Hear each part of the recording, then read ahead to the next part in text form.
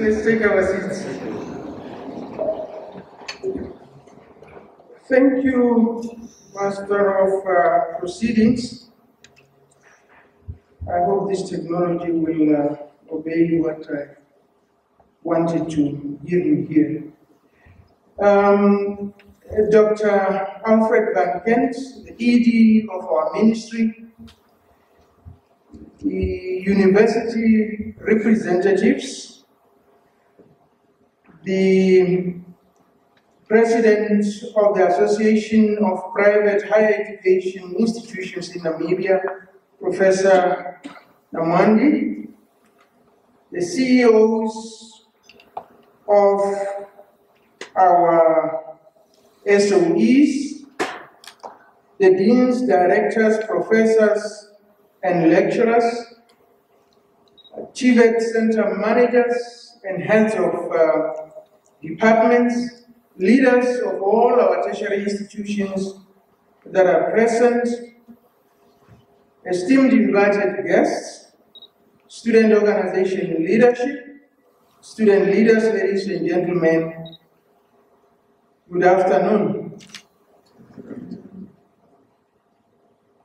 We are fast approaching the very end of the 3 days higher education training, leadership and stakeholders consultative engagement. And you would agree with me that a platform such as this one was truly needed. I'm happy as Minister responsible for higher education and training to have witnessed what I believe were successful deliberations on critical matters directed at our sector. Once again, I wish to thank all of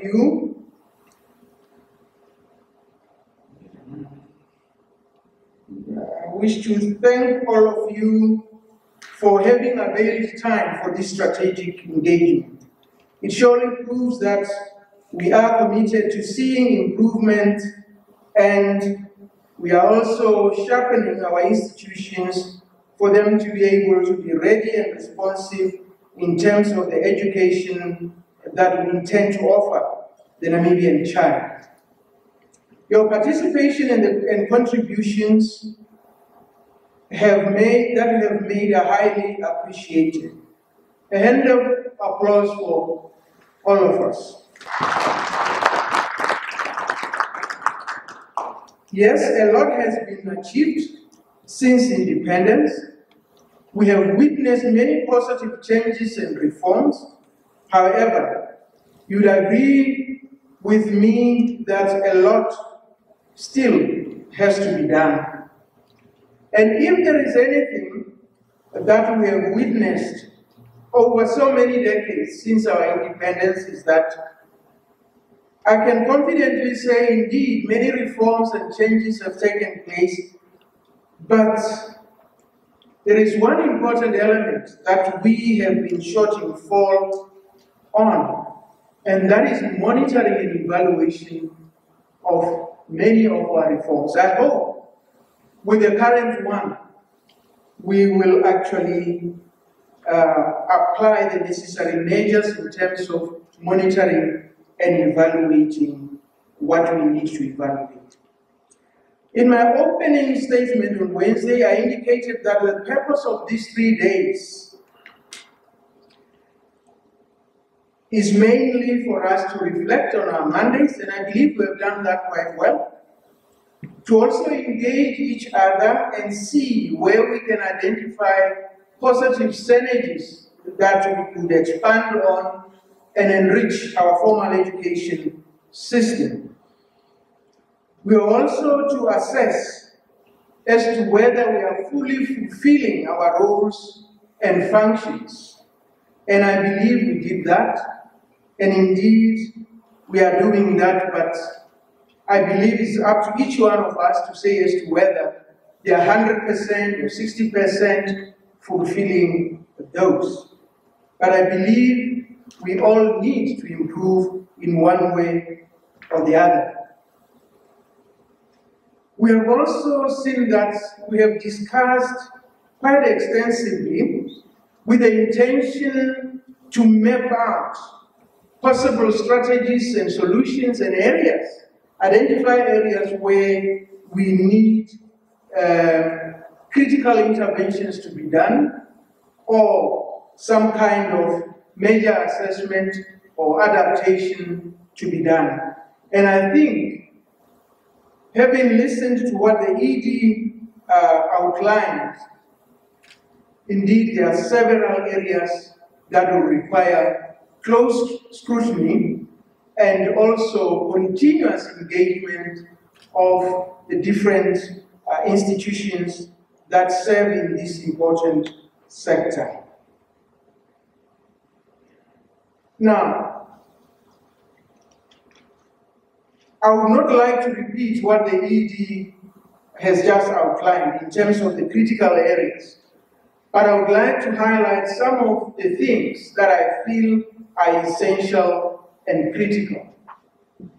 When I look at the whole broad area of the basic education reform, I think for us, in addition to what the ED outlined, for us in the area of higher education that we are called to actually come to the table with,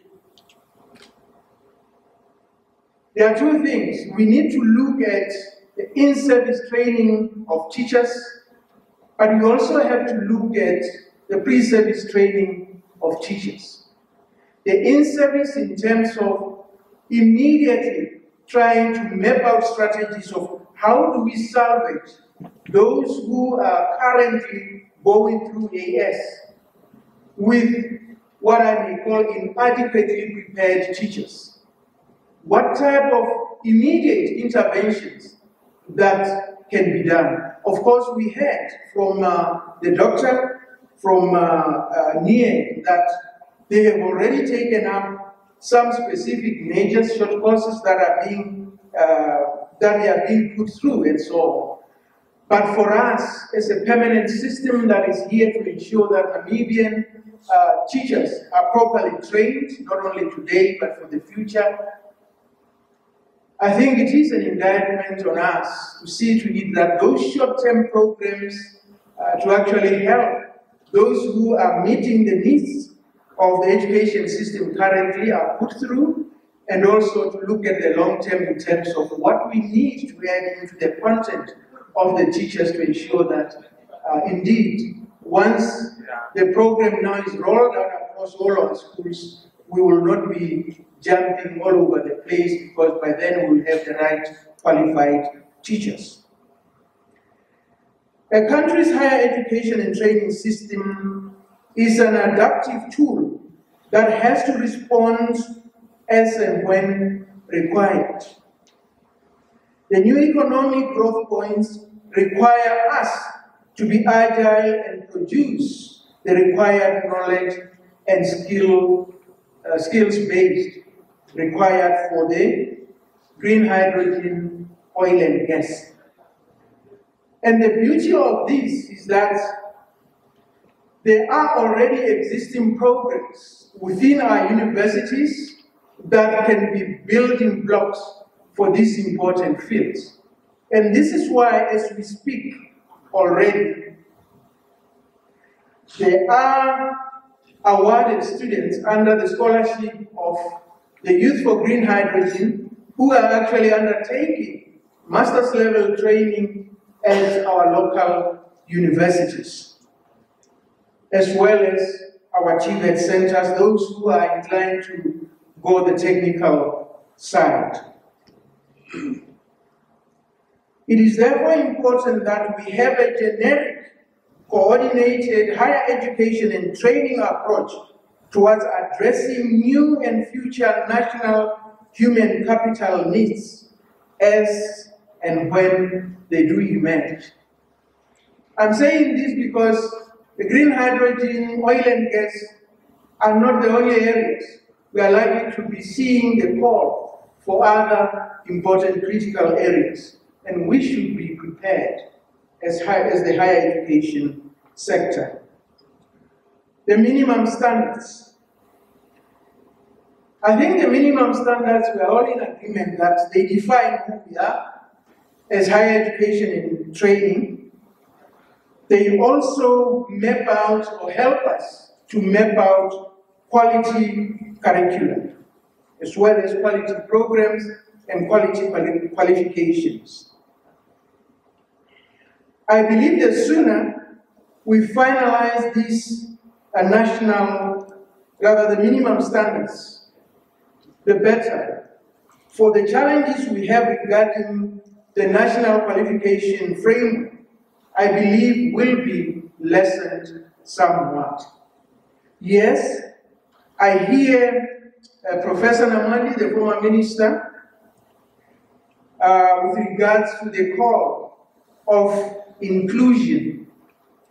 And I believe you will also agree with me, not you alone, but everyone here, that normally in anything, you've got to start somewhere.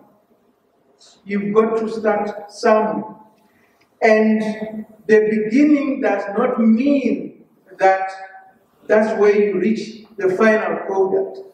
You start somewhere, you engage, you perfect, you refine along the process before you actually get to the final product.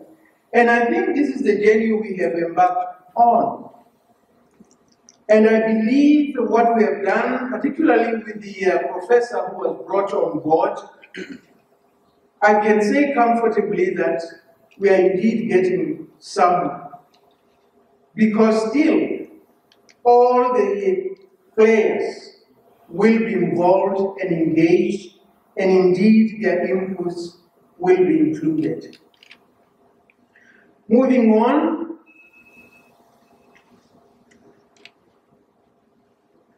I think the aspect of proper articulation between TVET qualifications and higher education institutions, in as much as we are saying there is a void, there is a very strong gap, it is something that we need to begin to really engage each other on.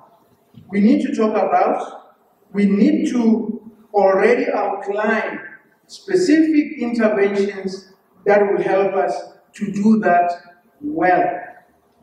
As I said, as a ministry, we have identified about 5 institutions that we hope and believe with time, as we continue to engage internally as a ministry, with those that are involved, and extensively also externally, with those that are involved in the sector of higher education, we probably will be in a better position to say within the next year or so, we will have filled the gap that was created by the elevation of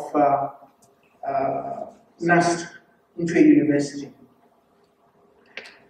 Another thing that I want us to maybe also consider is the online education or virtual university, virtual courses.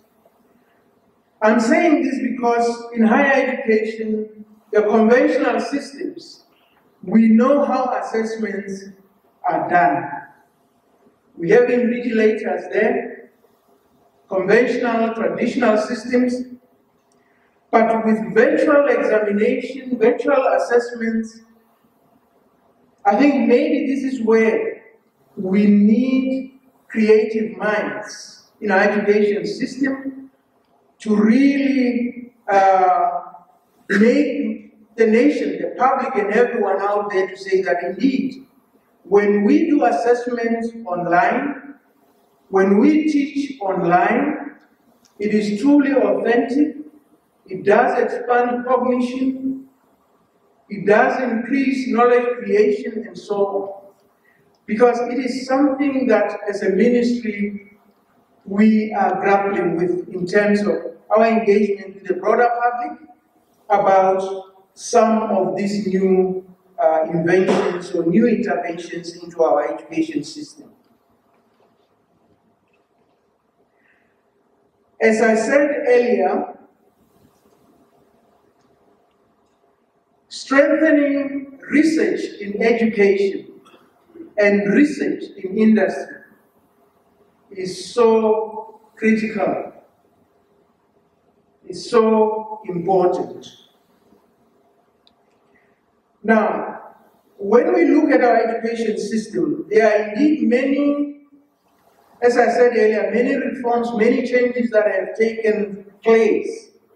And I believe there were studies to say as to whether the goals that were set for those reforms and changes were achieved or what. But I would dare say, for this basic education reform, which has now since been elevated to higher education, I think really we need to map out studies that can look into what it is that we are hoping to achieve. Are we achieving the goals? If not, what do we need to do in order to ensure that the set goals are the ones that we are really striving for? Again, research. Like Prof. Mchombu said, compilation of the national research agenda is critical to the development of our country. Critical in the sense that it must be inclusive. The compilation of those thematic areas must be inclusive. The ministries that are expected to drive some of those critical fields must be involved. And the refinement of whatever suggestions that are advanced into thematic areas should be done as a collective. Should be done as a collective. Of course, with the leadership of the NCRISG. Another important thing is that I am aware of the fact that there are professional chairs allocated to our universities. UNESCO chair in water, UNESCO chair in climate change, UNESCO chair in I don't know what. So many of them attached to our universities. It is important that we optimize the utilization of this expertise in our country for areas that are critical to improving the livelihoods of our people, and also mapping out strategies of how we prevent and address some of the challenges that we face as a nation. Again, I'm looking at our universities, but more so NCRISG, to really create clusters of researchers looking at the different areas where the need is critical. And they must be drawn from the various higher education institutions. With regards to NASFAF and the levy, I think those were covered. The only thing is that I can say we need to continue to improve on the systems and processes that make it easier for funds to get to where they need to get in time. In other words, here I'm appealing to both the institutions as well as NASFAF itself. We hear without the invoice, funding will not be released. So it's important that the coordination there is done properly. Now, graduates' unemployment is compelling the sector to look beyond the set parameters by the establishing acts of these funding instruments. Yes, we fund them as they go through the system. They pass, they finish, some with cum laude and so on. Some also with well mapped out business proposals, but no funding. I know it is not the responsibility of institutions like universities, but it's something that we must and should begin to think about. We must and should begin to think about. Of course, funding will be critical. And us as a ministry, I believe with NASFAP and the levy, it is important also to think in terms of putting aside a nominal amount that can actually see to it that indeed when our institutions are saying, but I have these 5 students grouped together, they intend to do this, the proposal seems to be good. If we put it through the microscope of those who understand business ventures, we should be able to say, well, let there be a pilot program to see as to whether if you incubate this, it cannot work. We need to think out of the box if we are to address this youth unemployment, particularly graduates unemployment. Mature entry, I've had a lot of contestation about this for quite some time now. I think maybe it's time that we look in terms of establishing a small technical committee to look into this particular challenge.